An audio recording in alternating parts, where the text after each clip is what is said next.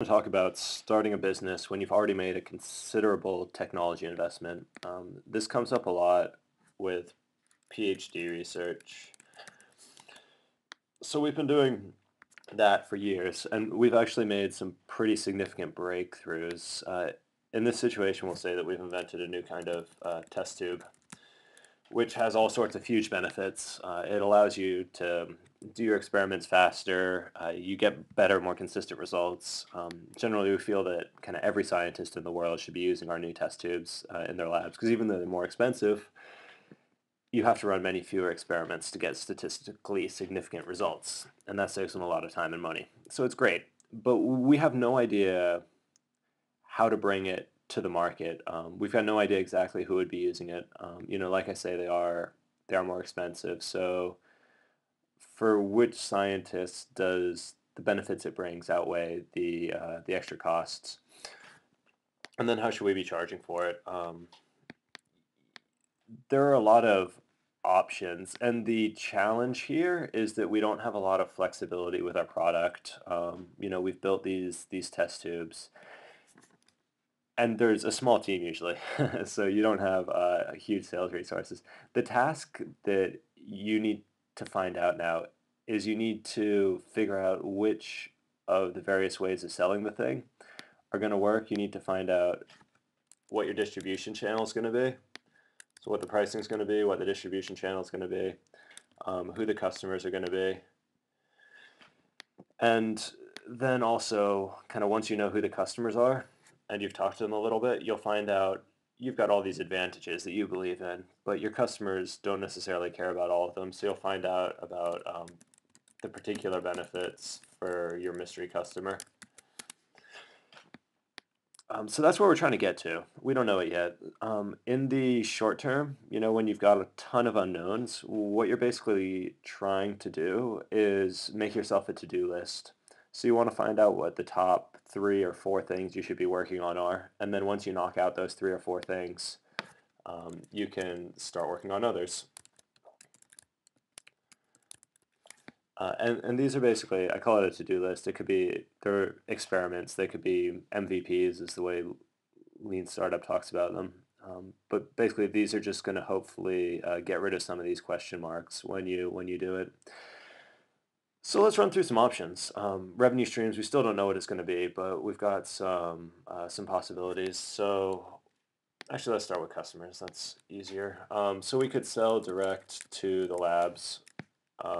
And if we did that, so let's just give that a color so we can tell it apart. Then we're probably going to be charging, pennies per test tube. And in that case, we've been doing PhD research up until now, but that's no longer going to cut it. So if we're selling direct to the lab and we're charging per tube, then either our core activity is sort of manufacturing or sales. Manufacturing, sales. And we may or may not like that. The channel, we need to figure it out. It could possibly be through the universities. It could possibly be direct sales to the lab. It depends how much money a single lab's worth. If a lab's worth $10,000, if we got them using our test tubes, then it's probably worth doing direct sales. If they're only worth a few hundred, then we really need something more scalable. So at this point, I have no idea how many test tubes a lab would buy. So I'm not just going to put a guess in there. I'm going to sort of leave that and wait until I figure something else out before I decide. Now, manufacturing and sales, we don't need to do everything. The key activities are kind of what allows us to create the product. And if there's parts in here that we don't want to do, like let's say we don't want to do the manufacturing, like we know scientists, we feel like we can talk to them convincingly, so we're happy doing sales to them. We don't want to do the manufacturing though, so we can move it from a key activity that we do into something one of our partners does. So we could partner up with other manufacturing firms, and they could possibly ship it to us. They could maybe even do the order fulfillment themselves. And so that would mean we wouldn't even have to have the warehouses or do the packaging or the mailing. They can just build it and then mail it directly to the people who have ordered it through our sales. So that might work.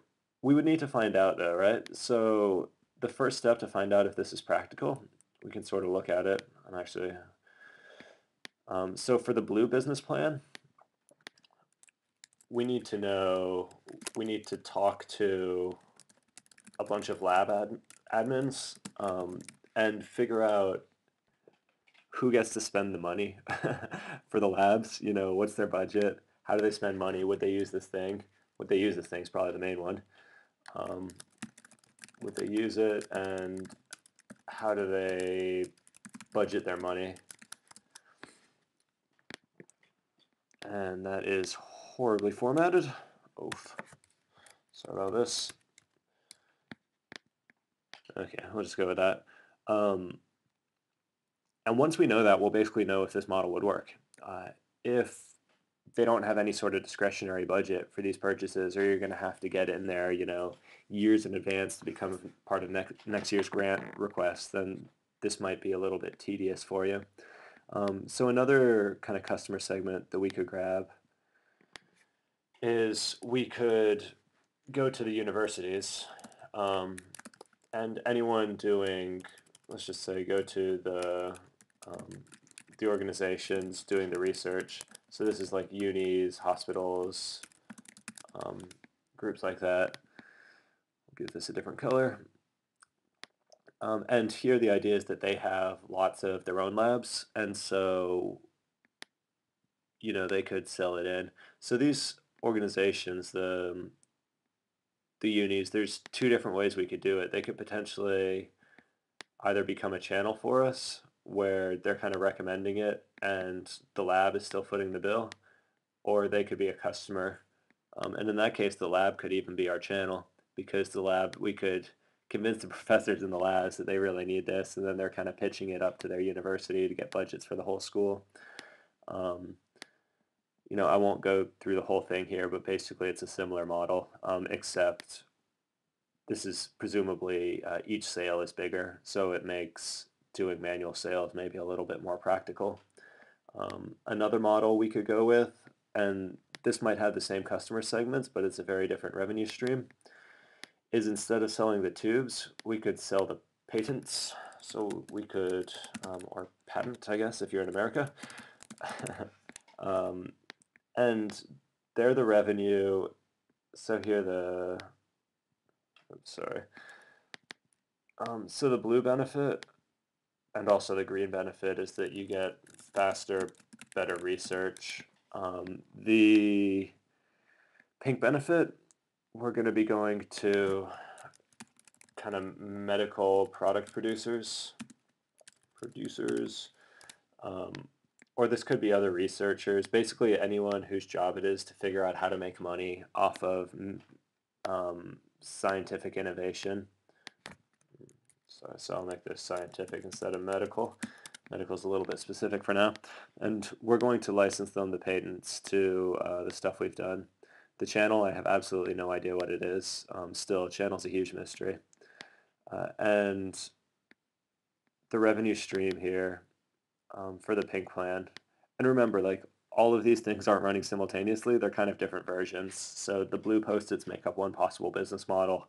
The pink post-its make up a different business model. You know, I just do this to keep my thoughts separate while I'm brainstorming. So here it might be like a 20% cut, or some cut, we really don't know, cut of eventual product revenue. Here, if they do a very bad job figuring out how to make money off of our patents and our manufacturing process, then we're not going to make much money. But the benefit is that we don't have any of this. Our key activity here goes back to what it originally was, which is research. And if that's something that we're really good at, you know, then that could be a good fit for us. We can kind of let someone else deal with all of the bring it to market. And our key partners, we've just got these other kind of the whatever, the manufacturers, the researchers, the I don't even know what they'd be, sort of bring it to market people. And they're going to kind of do all the work for us, which is terrific, maybe. So that seems appealing, but it depends on a bunch. Like, what percent cut is this? How much money do we think they can make? We're not going to want to rely on this probably without talking to some of the labs ourselves because, it'd be good to be able to give people an initial idea of how it could be used. Um, but anyway, that gives us a good idea of what kind of the next couple things we should do are. All of these seem possibly viable, but we don't have good evidence for any of them. So I still think the first thing we should do is talk to a bunch of lab admins. If the lab admins are going crazy and they really like it, oops, then we should also talk to several research organizers. Um, and these are the groups from the university or the hospital. So this green customer segment where they've got several labs under their control and under their budget. Uh, if the lab admins or if the people who are actually doing the research don't want it, then there's no point going above them because then we're selling a dud product. Um, but if those people don't want it or we think we can't make enough money from them, uh, then it makes good sense to figure out what the licensing rights are. And we can do that one really quickly just by talking to probably one knowledgeable person at our own university. We don't need to go very far afield for that. And if they're decent, if we think that would work and if it's worked for other similar types of products, our research advisor would know about all this, then we can start talking to partners who could do the licensing and bring it to market. Um, so yeah, so that's basically our 1, 2, 3. One is talk to the researchers themselves. Second is talk to their bosses. And then third is figure out what the licensing rights are, and if they're good, start talking to people who have a history of licensing these products. Once we start to get data from these, we're going to go back. Like we may find once we've talked to the admins that it completely invalidates talking to their bosses. So at that point, we'd come in and we'd scrap this, and we'd realize that we can't sell direct to the labs, or maybe we were only talking to medical researchers, and we still need to talk to I don't know, chemists or someone doing something very different who maybe has different customer needs. But you'd keep feeding the results of these experiments back into your canvas and then creating your next kind of three things that you want to be doing.